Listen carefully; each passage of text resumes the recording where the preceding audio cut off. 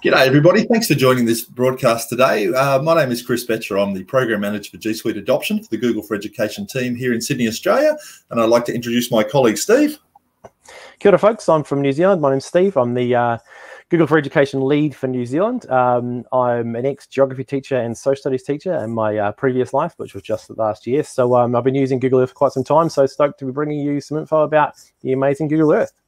Yeah, fantastic. We're looking forward to it. And Steve and I actually, there is a group within Google that's designed for teachers. It's called the Google Earth Education Experts Group. And Steve and I have been lucky enough to be part of that group pretty much since it started, Steve, I think, right? Yeah, definitely. Went through a couple of iterations of names. I think there's about 3 or 4 different names we were involved with. But no, it's a group of about 100 educators around the world. And yeah, when we get together, it's a great time. Steve, I'm going to get you to start off by just giving us a little intro to Google Earth. So I'll bring your screen up. Cool. Right here. There you go. So awesome. Yeah. So I guess, you know, if we're all together in a room, I'll probably put your hands up if you've used old Google Earth. So we call it old Google Earth now. The one you used to download to your computer, and it took up a whole pile of space. And if you asked your network administrator at school to download it, they'd go, oh, but it takes up so much space and there's so much storage involved. So I guess about 2.5, 3 years ago now, they started talking about this new version of Earth. So New Earth, I guess, is what we're talking about here. And the really cool thing about this is it's been converted to a web-based version of Earth with a lot of the stuff that was in the old one. So we'll kind of talk about old Earth and New Earth, but realistically, we're going to focus on New Earth, or Pretty Earth, sometimes they call it as well, as you can see from this picture that's there. So it's web-based, which means if you have a web browser, you can use Earth. So the beauty of that is that it's accessible on pretty much anything. And also, when you do stuff on Earth, you can share it with people because you have a web address that you can share stuff with, which we'll touch on later on. So that is such a phenomenal thing, that whole everything on Earth has a URL. Yeah, every view, every place, every altitude, like everything has a URL. Like it's phenomenal that you now point directly to things. Yeah, totally. So I mean, this view that we're looking at the moment, which has both New Zealand and Australia on it, you could just grab the URL and flick it in an email or share it and go, hey, check this out. So I mean, classroom-wise, if I wanted my students to look at something, I can zoom into whatever I'm at, grab the URL of that, share it, and they'll jump straight into it. So really cool thing about the web-based version of Earth. Yeah, absolutely. Well, Steve, I might just bring my screen up over here and cool. I show people a couple of things about how you actually navigate your way around Earth, because it's one of the first things I used to teach my kids is just how to get around in Earth, because once you can figure out how to get places, you can pretty much do anything at all. Oh, totally. So you see my screen there, and just if I move to the top of the screen, you'll notice that address bar comes out. I'm in full screen mode at the moment, which is why when I move away, the bar goes away. But this is the address that Steve was talking about here. You see that everything has an address, and if I move the Earth and I went back to that address, it's actually a different address. So every view has a URL. Now, I just want to show you, now, whether you're using a desktop computer or a laptop computer, really doesn't matter. In fact, this works on a tablet. It works on a phone. You can get Earth apps for all the major platforms. I'm using a laptop computer at the moment. I'm using a Chromebook, and I'm actually driving it with a mouse today. And here's my mouse here. And my mouse has a scroll wheel on it. One of the first things you need to learn about Earth is if you simply use the scroll wheel, you can zoom in and out. So all I'm doing is scrolling in and out. Now, if I didn't have a mouse, I could use my 2 fingers. On any modern computer now pretty much works on the idea that if you scroll with 2 fingers, it will effectively zoom in and out as well. So that's with my 2 fingers on the trackpad. So zooming in and out is just simply a matter of either scrolling either on the trackpad or on the mouse. So that's technique number 1. The second technique is click and drag. So if you are looking at any view of the planet here, you can simply click with your mouse, drag, and we're simply panning the planet from left to right. If I zoom in further and do the same thing, I'm literally grabbing the ground and moving it underneath me to a new location. So that's the second navigation technique, click and drag to move around. The third thing is not really that obvious, and I don't know, Steve, if you've ever had anyone figure this out on their own, or generally people, until I tell them, they don't figure this out, is when you hold down the Shift key. Let me just zoom in somewhere a little closer here. So let's go down here, I don't know, down near Coffs Harbour somewhere here. It's pretty part of the world. So we'll go down here to Woolgoolga in Coffs Harbour. If I hold down my Shift key And now I click and drag. You'll notice what happens if I click and drag upwards while holding shift, I'm tilting the Earth. And if I click and drag sideways, I'm rotating the Earth. Now, those techniques of being able to navigate your way around Earth by simply sort of using the scroll wheel to zoom in, using the click and drag to move, and then using the shift click and drag to rotate or pan or tilt, you can now view Earth from almost any location at all, any angle, any perspective, any altitude. So you can really see anything you like. Any thoughts on that, Steve? Yeah, no, I mean it's just such a cool way to be able to look and see perspective. And like if you just grab your scroll wheel and just zoom in on that point, Chris, you'll be able to see the amazing rock formations around the edge there. So you can actually zoom in and have look some really cool stuff like that because the imagery is just absolutely beautiful. And I think that nice idea of looking down on things is cool, but yeah, when you flip it down and look across things, it gives you that nice idea of what's the local environment look like around this spot. So yeah, it's a nice way to fly. Yeah, absolutely. Now, down in the bottom corner of Earth, down in the corner here, you'll notice there's some little buttons in the corner, and there's a few things that are worth knowing. The first one, if I just work my way around from the top here, is this thing that looks like a target. If I click that and I allow my location services, you see I've got a little box. Oh, actually, it hasn't popped up for your screen, but there's a little box on my screen that's asking me to use my location. And you can see that the little target thing is spinning right now, and it's trying. It's unable to get my location at the moment. What will normally happen if your network allows it is it will take your location and it will zoom you in on your current location. Now, next to the little target down here, you've got this little person. It's affectionately known as Pegman, or Peg non-gender specific person, as I know people like to call him or her. So if you click on Pegman, you'll notice that depending on where you are in the world, you can see I've got this little blue dots appeared just here, and there's another blue dot just there, and there's another blue dot just here. If I grab Pegman, I don't even have to grab Pegman. I can just click on the blue dot, but I'm in the habit of grabbing Pegman, dragging him or her to the blue dot, and now it takes me to what's called Street View. And this is the 360-degree photography, and this is all through Google Earth, all over the place. And you'll notice that like this, if you look around very carefully here, you can actually see there's someone's shadow here. The shadow, yeah. This is actually just some person who's got a 360 camera who happened to go to this location, took a photo and uploaded it to Google Earth. And so there's his friend right there.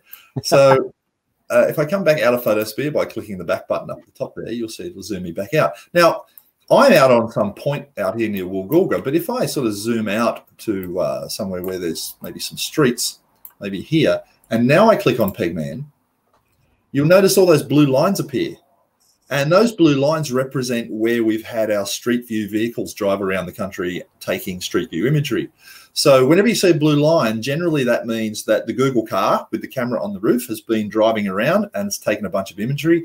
And again, if I grab Pegman and drag Pegman to any location where there's a blue line, it will then take me and zoom me straight into that spot and show me what it looks like to stand right there. And of course, we all know, Steve, where's the first place that people go and look when they first get access to Google Earth? Well, yeah, you jump onto Google Earth and it's in high definition, so of course you go to your own house and exactly see what right.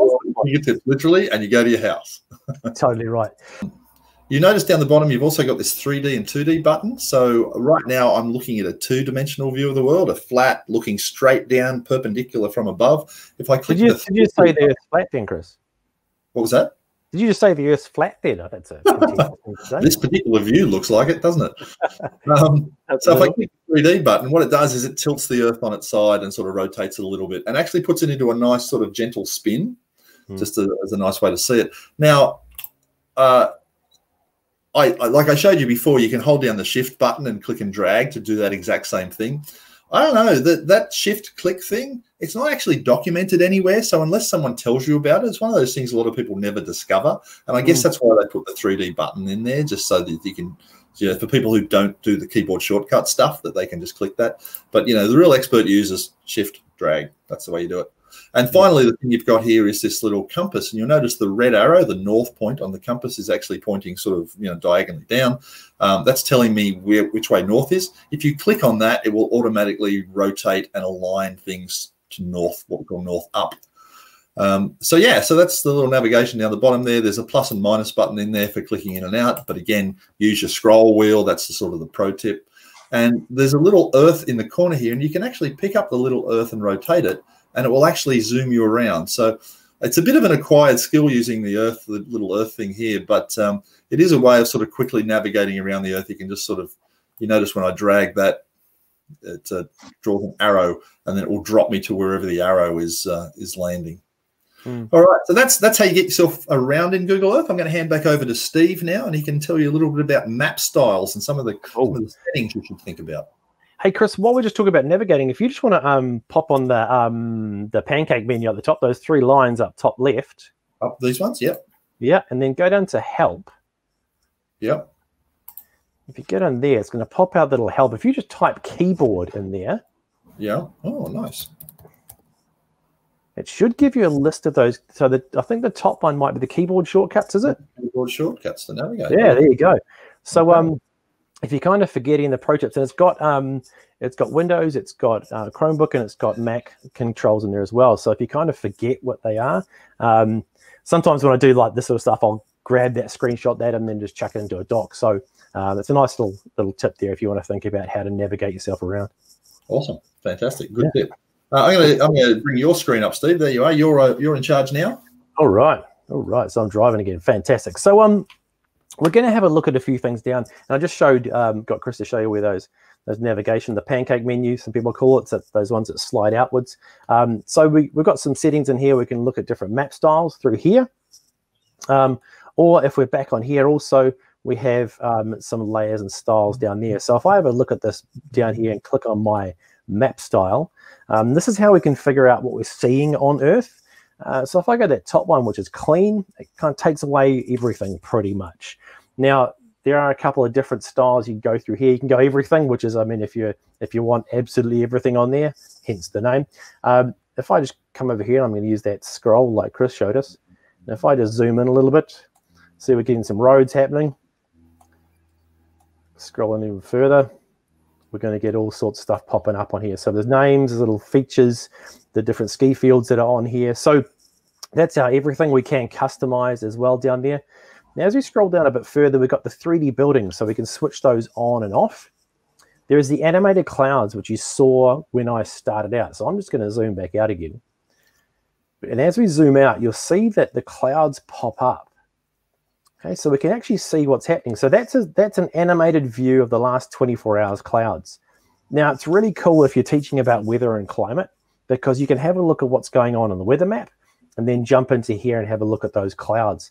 So if I drag that around a little bit, we can have a look at, if you head up to Southeast Asia when they have the big weather systems coming in, you can track those.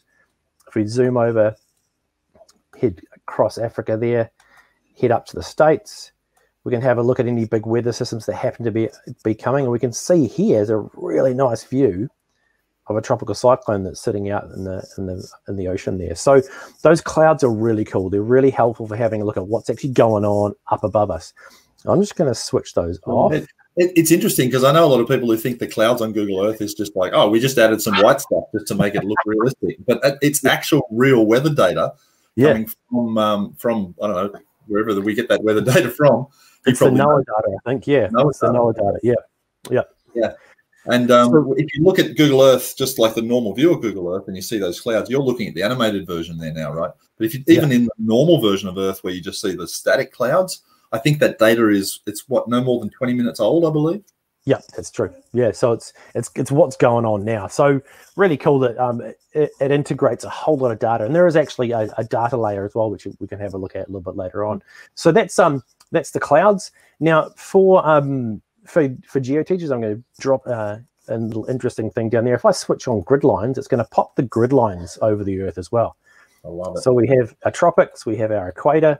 So we can zoom around the equator and we can say, hey, look, it seems that these storms are all happening a lot around the equator. I wonder why that could be. So now we can have a look at the clouds paired with those grid lines. Now, as we zoom in on the grid lines, you see the grid lines actually change as well and become much more fine in detail. So we're looking at, degrees north. We zoom even closer in. We're going to split that. and we're going to go into our degrees, minutes, and then we can even zoom right in and go to seconds as well if we want to get really crazy on it. So those grid lines allow us to look at stuff and bring that idea of latitude and longitude in. So if I zoom out again, there's our equator. So we talk about where would you love to go. As a geo teacher, of course, that's exactly where I'd love to go, where you're sitting in 4 different hemispheres in the same day. It's a pretty cool day. So that's the grid lines. We can switch those off again as well. I'm going to switch those clouds off, but I'm going to leave those at 3D buildings on. So that's in our map style through there. If we pop that back in again, go to our 3 lines, our pancakes. There is our settings. So we can choose fly animation. So whether you fly into somewhere or whether it just appears. When you get to the end, you can choose how you have that view. So you saw before Chris had that orbital animation going on. So there's different sorts of animations you can choose. There's display settings. There's the cache size you're going to have. You can have the format of how you're going to show things. So whether you want to have meters and kilometers or feet and miles. Latitude and longitude, same deal. Whoops, pop that down. Latitude and longitude, same deal. You can look at degrees, minutes, and seconds, or decimals. So it could be a point if you want. And then where am I? Yep, they've determined I'm in New Zealand. Fantastic. And clear all your search history. So that's your settings. Have a good play with those. It's the way that Earth looks. So you can change it ever so slightly. So that's kind of a real fast rip through the map styles. Have a good play with them because they are a nice way to change the things you're seeing. Nice. Cool. So Chris, you want to have a chat to us about the search up there? Yeah, absolutely. Let me bring my screen back up. So there you go. Cool. I love the fact that you've now got the latitude and longitude lines that's showing. That's so useful. Oh, it really is. Now, the easiest way to get around, I think, is just to sort of drag the Earth around and navigate your way around. But of course, there are sometimes when you want to go to a specific place, and of course, we're Google, we're pretty good at search. There's a search button up here. So if you flick out the search tool on the side there, so let's say I wanted to go to, say, London, and I do that. You can see it brings up a couple of different Londons for me. If I click on London, UK, it's going to fly me around there. It brings up this little card on the side here. This is an information card, which we might talk a little bit more about later. But just remember these cards, because in the next video, we're actually going to show you how to make these kind of cards as well. Yeah. Let me just get rid of that for now and throw that in there. And I know when we were seeing this right back at the beginning, as a bunch of geo teachers, it was like, hey, this stuff's cool, but how can we make stuff? So that's going to be part 2, isn't it? Yeah, absolutely. Now, I think in your settings there, I think I've turned on. I'm going to turn everything back on again. Oh, that gets really busy with everything on, doesn't it? It sure does, yeah. Maybe I'll turn it to exploration mode. There you go. That's probably a good thing. All right. So because I typed in London, it's finding me the Greater London area. And, of course, I can now use those navigation tips I mentioned before. I can use my mouse to zoom in on stuff. And you can go in. So searching for something, you just type it into the box and go there. The more specific you go, the better. If I'd have typed in, the Tate Gallery, London, it would have taken me straight there rather than just to the London as a city. One of the things I want to point out to you, though, when we get in this close, and that is we use a technique here at Google called photogrammetry. And basically it involves flying aircraft over the land. So as you know, a lot of this imagery comes from satellites, which are, quite high up. But we also now are flying airplanes over the land stacked with cameras that take photos from multiple angles. Then we feed all those photographs into a machine learning algorithm, and it figures out 3-dimensionally what is on the ground underneath it.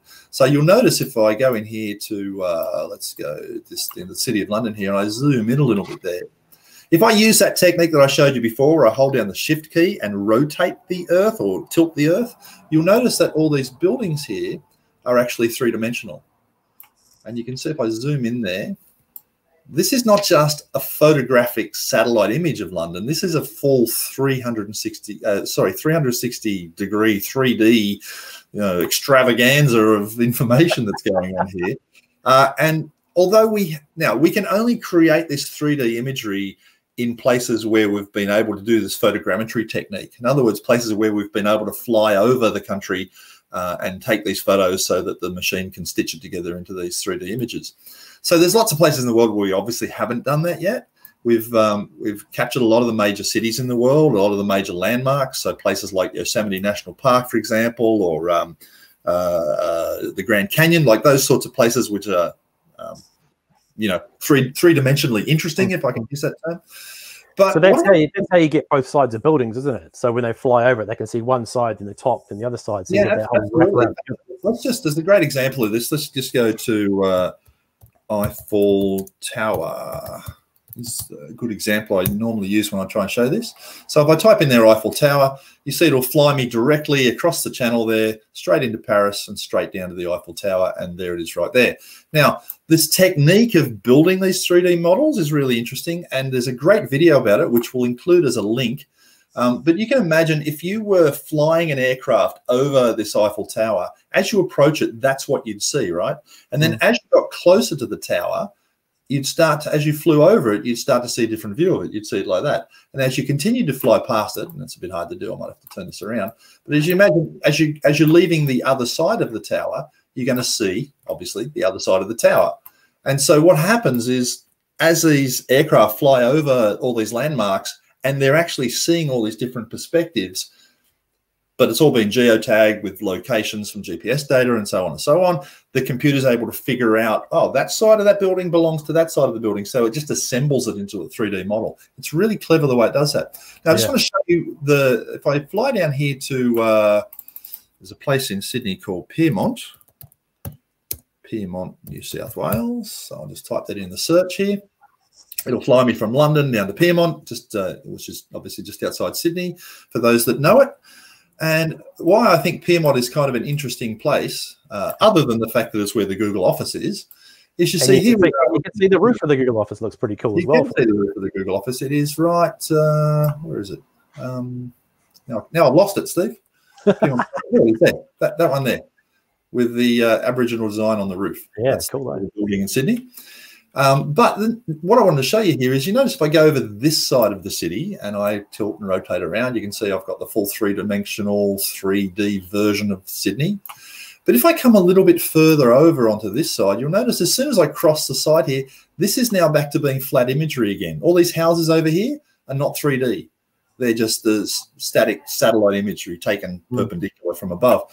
And one of the reasons for that, if I just zoom out a little bit, is you'll notice, and those of you who know Sydney notice that there's an airport just down here. This is Sydney Airport.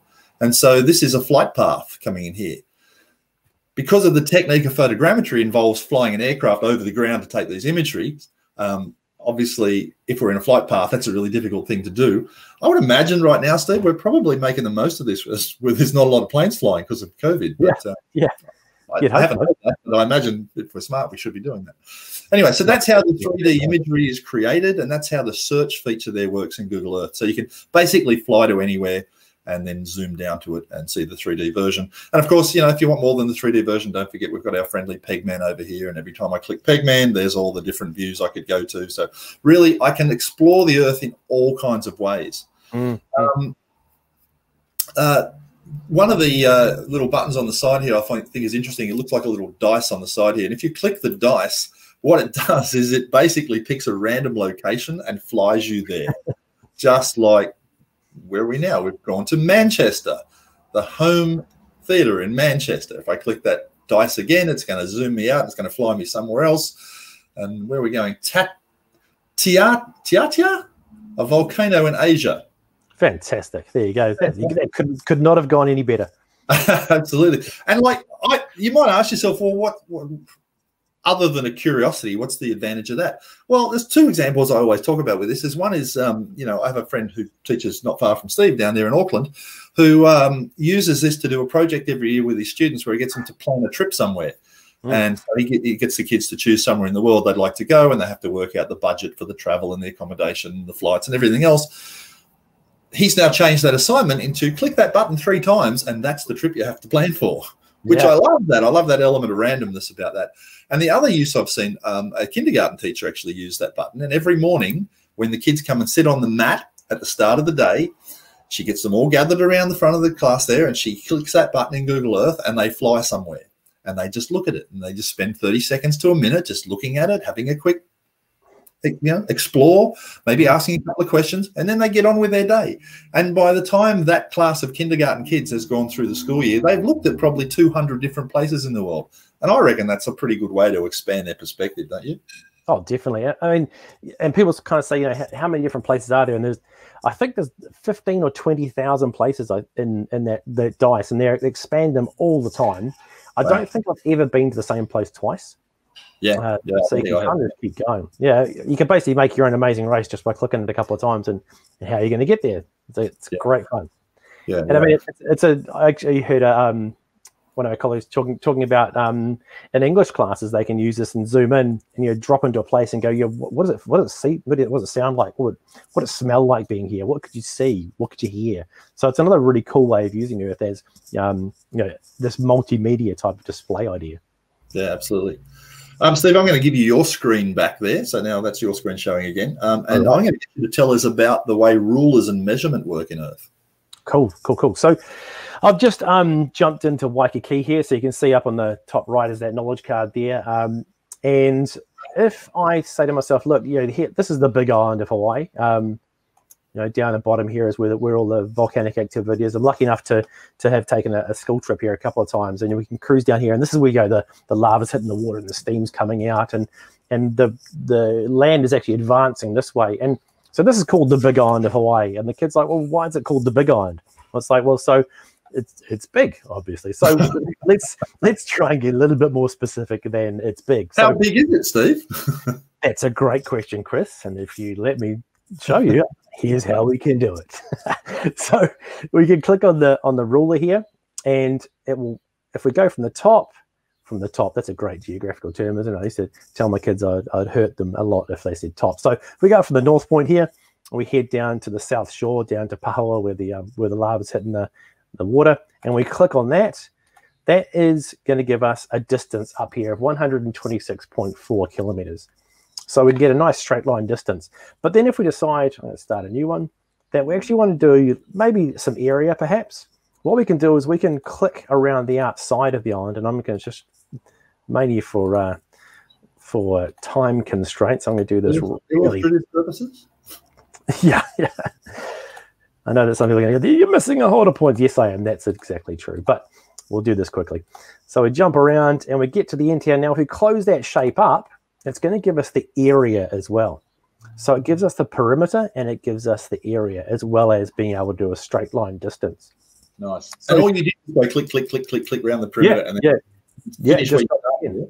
totally. So if we go, look, the Big Island is 10,000 square kilometers. And then I'll just cruise up here a bit further. And let's go to the main island of Oahu. So here we are here. If we go start new, we'll start at the top. We'll head down past Jurassic Park, because that's where that was filmed. Then we'll pop down to where the Karate Kid was filmed. Down here. Then we'll pop down to 51st Dates down there.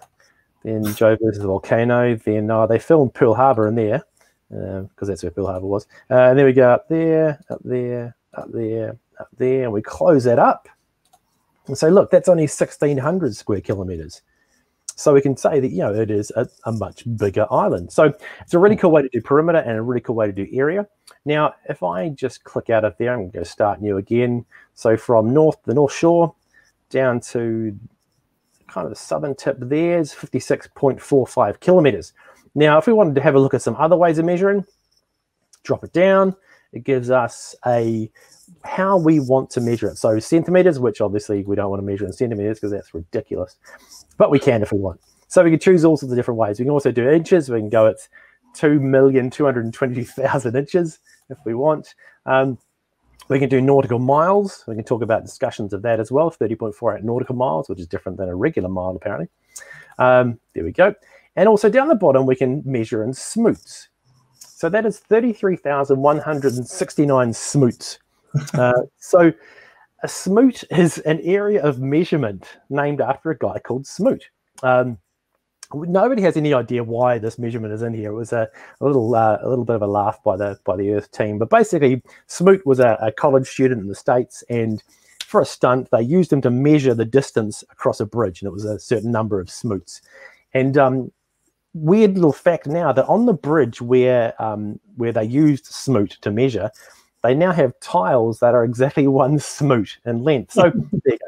So if anyone pops out that question about what a smoot is, have a look. It's a great little, it's a fantastic little piece of trivia as well to use. So you can measure in smoots as well if you want. So measurement tool.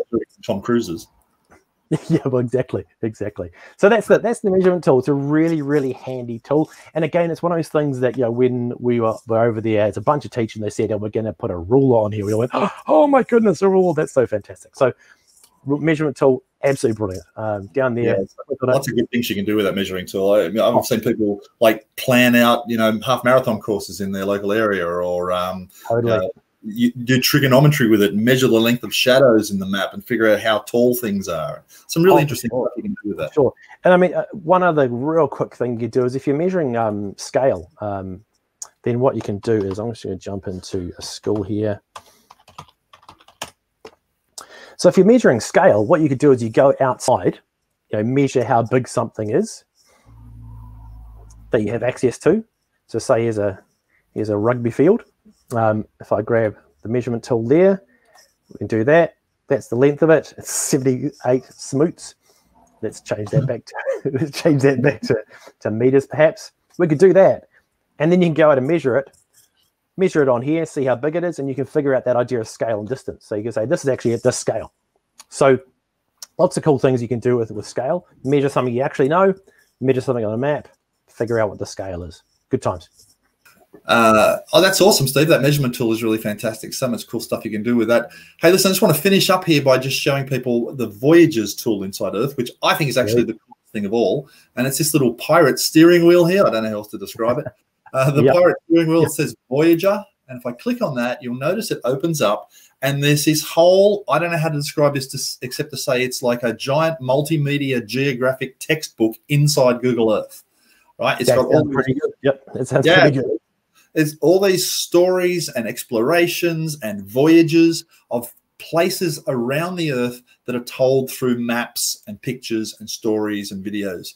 And so as you can see, if I go down here, if I scroll down here, we can explore like the wildlife of Africa or bald eagles or, you know, the raptors of Montana or Mars on Earth. There are all these different things here, but there's categories. So you can go to sort of like, I don't know why Portugal's there today, but if I go to, say, culture, it's one of my favorite areas here. If I go into culture, that'll load up here. You can see discoveries made in Google Earth. Here's the whole thing on Hanukkah, holiday foods around the world. Oh, that sounds interesting. Let's have a look at that.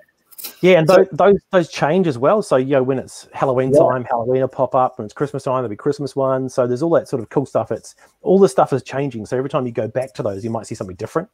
Yeah. So when you come in here, so the way these work, basically, essentially, you'll get a welcome screen like what you're seeing here and a start exploring button. When you start exploring, what it will do generally is on the left-hand side of the screen, it will use Google Earth to fly you into somewhere in the world that it's trying to show you.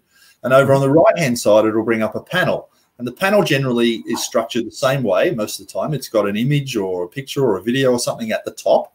And it's got a section down the bottom here where it has some information.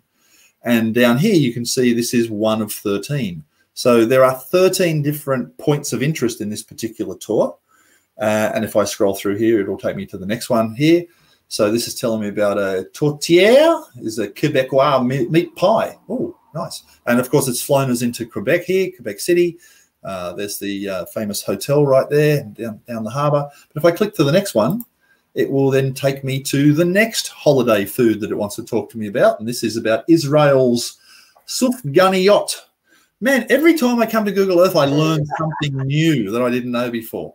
Yeah. So this is about an Israeli traditional food, holiday food, and of course it flies me into Israel, so I can learn a little bit about the food, see an image up here, learn whereabouts it's from, and so on and so on. So that's kind of a good example of what a voyage is. It's an exploration of an idea or a concept using Google Earth and some information to tell a story. Now, speaking of telling stories, if I just go come back out of here, I'll use that back button. When I go in here, you'll see there's a whole bunch of stories here. So here's a story about the fall of the Berlin Wall. Here's a thing about celebrating Indigenous cultures. This is looking at Mayan ruins. Like, my brain just explodes every time I come in here because there's always something to learn. There's always something new in here. Whenever I show people this, I'm like, look, if you haven't been into Voyager before, put aside a couple of hours, to be honest, because find stuff and find stuff and find stuff. And we're talking before about the URL.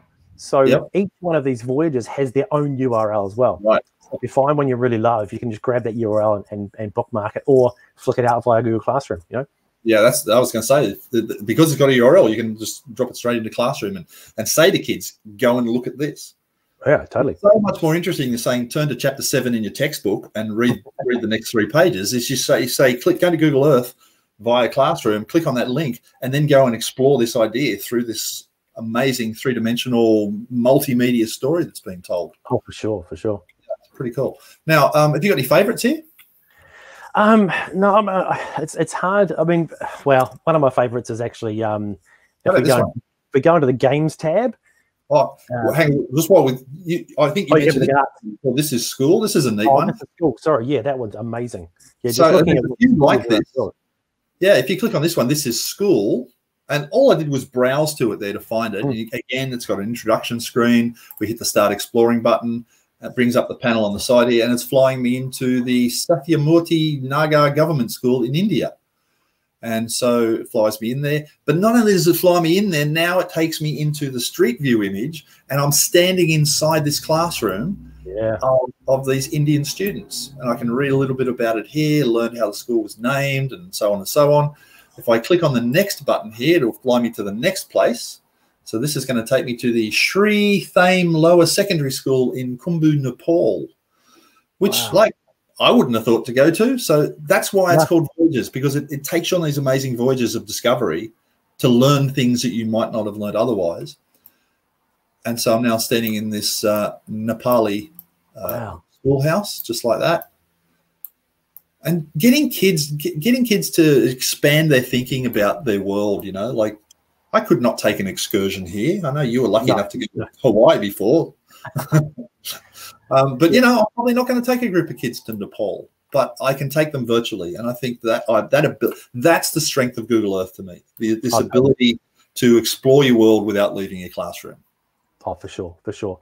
And, there's so many great things you can look at in Voyager. And as I was saying before, put aside a couple of hours, because there's some stuff that's ranked by. So there are the different types of voyages when you scroll up, which are linked really, really nicely. So there's the nature ones, there's the games ones, there's different layers as well. And if you look at the layers, watching this right now, Steve, that are old enough to remember Carmen Sandiego. Yeah, well, that's we're in the world of Carmen Sandiego, right? It's the game you can play, and it's old school. It's got old school graphics. It looks really, really cool. Yeah. And some of these too are also integrating quizzes. So some of these explorations will take you somewhere and then pause and ask you a question to see, try and teach you things along the way by asking simple questions. And the other thing that's in here, I think, is the layers tab, which is kind of interesting. Yeah, that's cool. Do you want to talk about this one? Yeah, sure. So the layers tab has a bunch of different layers of data put on it, and there's some really, really fantastic ones. So that one, the 10,000 Years of Volcanoes one, is pretty cool. It shows you different information about the volcano. So what they've done is they've basically got data from partners of Google's and brought it onto the map. And I think the great thing about these Voyager stories is that it's showing things spatially, so you get that real nice spatial awareness of actually what's going on and where these things are happening. And you've got a whole lot of points of data about volcanoes on this weird line. I wonder what that could be about. So it shows the stories, it brings the data in, but it also shows it on Earth, on a map, which I think for me is absolutely brilliant. Absolutely. There's no comparison between allowing students to learn about their planet using this versus looking at just like a flat atlas or a map on the wall where, you're dealing with the Mercator problem and everything else. Like this is legit. Yeah, exactly right. Exactly right. And there is a tab in the Voyage as well tagged as education. So if you want to, if you're thinking about, I want to have a look at some education things, you can click in there, and there's some really fantastic stories in there. One of my favorites in there is about the Underground Railroad. So it looks at the way the slaves took from USA up into Canada via the Underground Railroad. So it's a really cool story, again showing where things happened. So it's just the beauty of the fact that, as a geo teacher, I love it because it's on a map. You're actually looking at the world with these really cool stories. Yeah, it's an awesome tool. Yeah. Steve, the question every teacher asks me whenever I show them voyages is, how can I make my own? Totally. That was the question we asked when I first saw them as well. Yeah, absolutely. And luckily, we're going to make a part 2 video to this, and we're going to take you all the way through the process of how you actually make your own voyages. And so you've seen a few examples here. There's tons to explore. Just go to the pirate steering wheel and set aside a couple of hours. But we're going to show you in the next video how you actually make them for your own self and get your kids also to make how your students can make them. Because again, if we think about giving our kids the ability to produce stuff, they're becoming creators of content, not just consumers of content. Because this is some beautiful consumption going on here, but we want our kids to be creators and show their passions and show their stories. And so that's what we're going to have a look at in part 2. So come back and see more. See you guys in part 2. Awesome.